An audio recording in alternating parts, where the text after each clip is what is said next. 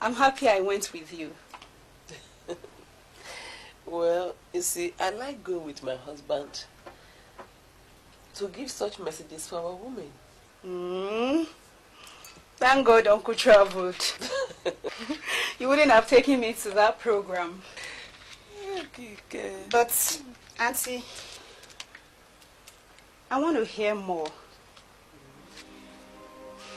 So, marriage is as important as that? My dear,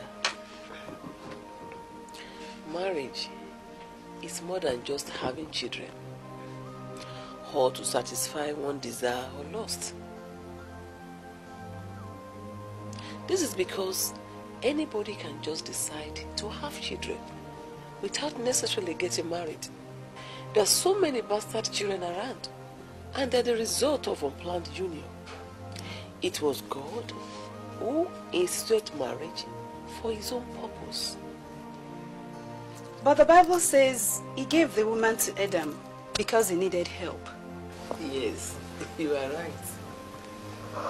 Adam was lonely in the garden, and God saw it wasn't good. So he gave him Eve to keep him company and to assist him to fulfill his vision in life. So Adam needed Eve to succeed in life. How? Because Adam was not complete being alone. Remember, God first created Adam.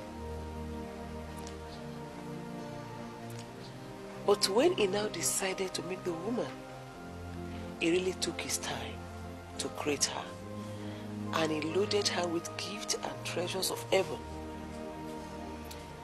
which will be useful for the man and for the world. Wow, that's wonderful. You know, Adam was bored and lonely in the garden, and Satan was happy with his condition because he posed no threat or problem for him.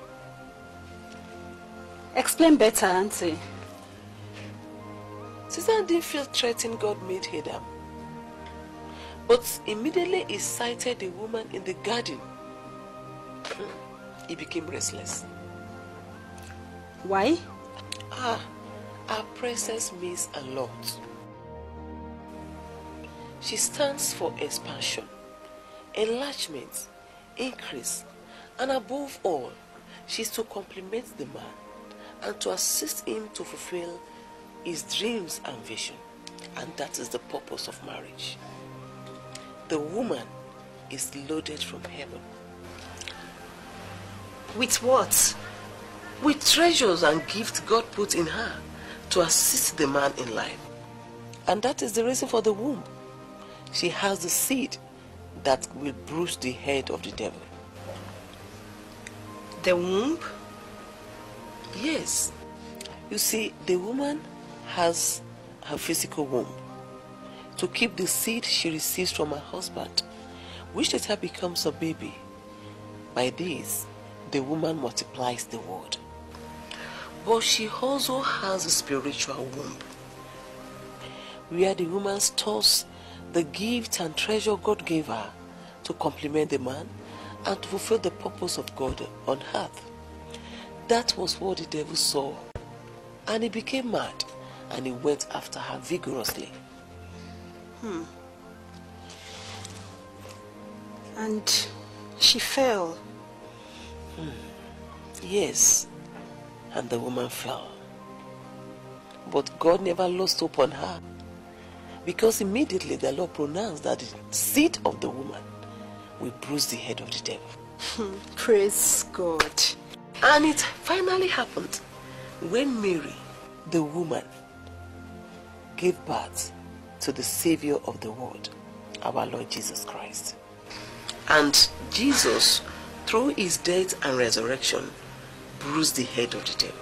And Jesus has given every woman that authority to use that seed he has given us to bruise the head of the devil.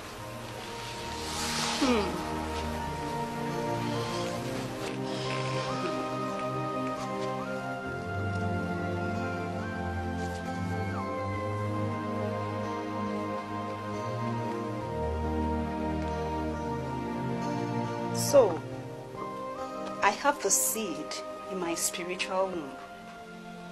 Yes, my dear. No woman is born useless. You are loaded with gifts and treasure to become what God wants you to be in life and to achieve your man to fulfill his dreams and vision. I'm really happy to hear this. Thank God. Auntie.